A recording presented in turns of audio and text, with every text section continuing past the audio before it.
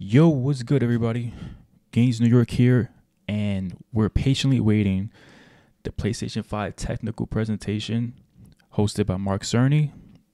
If you guys know, Mark Cerny is the mastermind behind the PlayStation 4 design and the PlayStation 5 design, and there's rumors running rapid that it's gonna be the PlayStation 5 Pro, which is kind of obvious at this point, but yeah, we're just 30 seconds away, and let's get some live feedback on this. Now, my no real expectations. I think it's probably gonna be $600, hopefully 2 terabytes, and powerful as shit. But we'll see in 15, 13 seconds. Let's get this show on the roll. Now, it's only a 9-minute presentation, so should be relatively fast, straight to the point. Let's see. Let's see what they got. Hi, I'm Mark Cerny. I'm excited to be here to talk about the newest addition to our console lineup, Okay. PlayStation 5 Pro, and how it advances gaming technology. Obviously. But first, I want to take just a minute to look at what we put in the original PlayStation 5 and how it delivers an exceptional gaming experience. When PS5 debuted in 2020, it brought a lot to the table. 8 Zen 2 CPU cores form the brains of PlayStation 5 and enable high-speed complex gameplay, with character counts reaching into the hundreds and frame rates that can be as high as 120 frames a second. PS5 has a powerful RDNA 2 GPU, which can render anything from intricate details to fantastic worlds with vast panoramas to explore. Ray tracing allows for dramatic visual improvements, including reflections off of water or glass, and the realism that comes from real-time global illumination. Custom SSD can load data at breathtaking speed, resulting in ultra-fast transitions between game worlds and data streaming rates so high that traversal speeds are essentially unlimited. Still haven't played Spider-Man 2. Tempest 3D audio tech brings an unparalleled sense of immersion to the sound of the games. With audio so real, you may not even need to see the enemies to know exactly where they are. Finally, the DualSense controller has haptics that let you feel through your hands what your character is experiencing inside of the game. It's wonderful to see such variety and richness of game experiences. Creators have made amazing use of the hardware capabilities, but when I talk to them, I do hear about their desire for more graphics and performance. The dreams of the developers are bigger than can be supported at 60 frames per second, and that leads to an aspect of modern gaming that we're all familiar with: graphics modes. It can be a difficult choice for players. Yeah. Fidelity Annoying. modes emphasize the visuals, typically through higher resolution rendering. If you want better graphics, you gotta play 30 frames. Enhance detail or use 60 more frames, less graphics. Let's see if we change that up. At 30 frames per second. The visuals can be choppier and the controls less responsive. Performance modes emphasize frame rate and interactivity, typically choosing to run at 60 frames per second, mainly by reducing the graphical detail until those frame rates can be achieved. When asked to decide on the mode, players are choosing performance about 3/4 of the time. Removing that decision, or at least narrowing that divide, is one of the key targets for PlayStation 5 Pro. We want to give players the graphics that the game creators aspire to, at the high frame rates that players typically prefer. To do that, PS5 Pro substantially improves over PlayStation 5 in 3 ways. Here's what we call the Big Three. First, we made the GPU much larger and increased the speed of the memory it uses. The result is rendering that's up to 45% faster.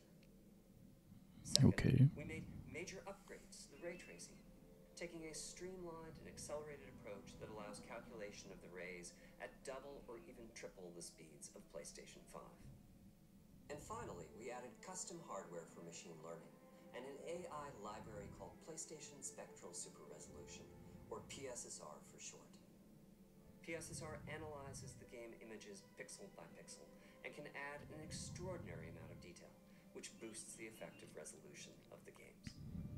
Game creators are adding PS5 Pro support to new and existing titles, and with the big three involved, the results can be pretty amazing, with graphics showing something like fidelity levels of detail, but it doubled the frame rate. Here's The Last of Us Part 2 running on PS5 Pro. It has huge amounts of detail and targets a super smooth 60 frames per second. Let's compare this to the fidelity mode on PS5, which is only running at 30 frames per second and is therefore much choppier. This goal of delivering almost fidelity-like graphics at performance frame rates has been achieved for a broad set of titles, including Marvel's Spider-Man 2 and Ratchet & Clank Rift Apart. We can see that PS5 Pro is close to doubling the power of PlayStation 5. Another way to compare the two consoles is to look at PS5 Pro versus Performance mode on PS5, both of which target 60 frames per second. What we see here is a difference in detail. PS5 Pro is much sharper and crisper than PS5. For this, my favorite is the parade scene from Ratchet & Clank. Distant details are much clearer. And here we can see Marvel's Spider-Man 2 is noticeably higher resolution throughout the scene, including the trees and procedural cars. So overall, some remarkable improvement to the games. On PS5 Pro, we can see increased sharpness to the graphics or smoother and more responsive gameplay. This is the big three showing their value. As you've been seeing, machine learning via the PSSR library is being used quite broadly to add pixel detail and boost frame rate. But there are as many approaches as there are game engines. The increase in raw GPU power is being especially effective for Horizon Forbidden West. Apart from the detail boost, that extra graphics... Show me Bloodborne, bro.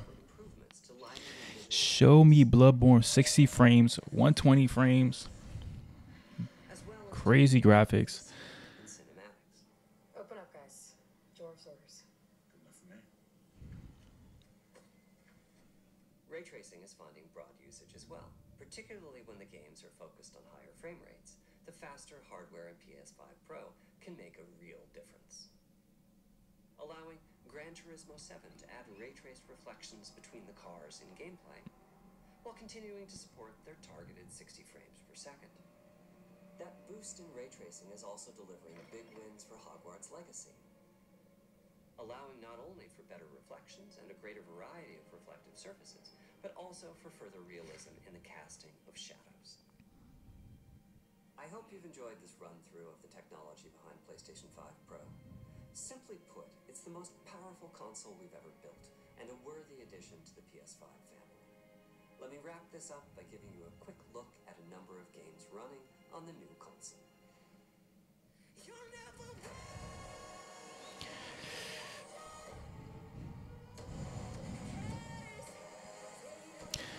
The leaks were right. The design looks similar to the leaks. I don't know how big it is though. Pause. Kind of like the slim size, but I highly doubt if they have all that tech in there. I'm gonna say 550, 600. I don't know. Those specifications were very. You have to be a nitpicker to, you know, tell those differences. Is it a necessary upgrade to the majority of people? I don't think so. But if you're someone like me who's always getting the new consoles, regardless of anything, I'm definitely gonna cop it. Especially with, you know, next year a lot of games coming out are gonna definitely utilize it. GTA 6, for example. So yeah, I mean, we'll see.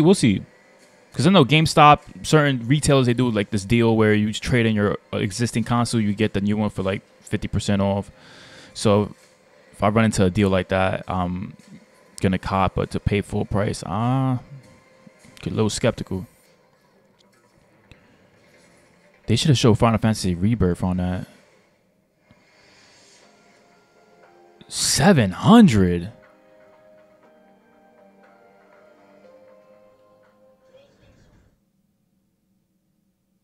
$700? Sheesh. Damn. Hold up. That's kind of wild. What's the chat saying? L. What a joke price, bro. That's kind of expensive. Yeah, I gotta be guaranteed 60 frames for every single game, top notch graphics, but 700 is kind of OD. That's kind of wild. I mean, we'll see. You know, the scalpers about to be going crazy with this shit. Damn.